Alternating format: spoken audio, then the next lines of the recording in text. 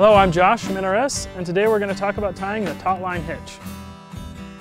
Taut-Line Hitch is a great knot if you need an adjustable amount of rope, such as when you're tying up a rainfly or tying your boat to the shore. To tie the Taut-Line Hitch, you're going to make a big loop that you're going to wrap around a tree, through the D-ring, basically on one end of the two things that you're tying together. Bringing this portion back, you'll have an end, a loose end, and the main portion of rope between the two objects you're tying together.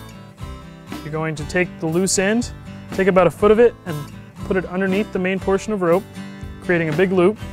You wrap it over once into the loop and then twice into the loop, leaving it out, creating two little coils here that are on the main portion inside the loop. You'll come over to the top of the coils, underneath the main portion of rope, and again, over and through the little loop you've just made.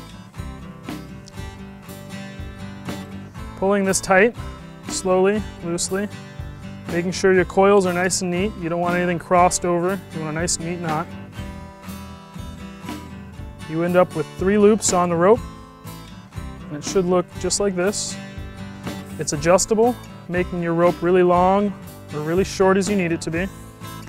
And when you put it all in tension, it doesn't slide.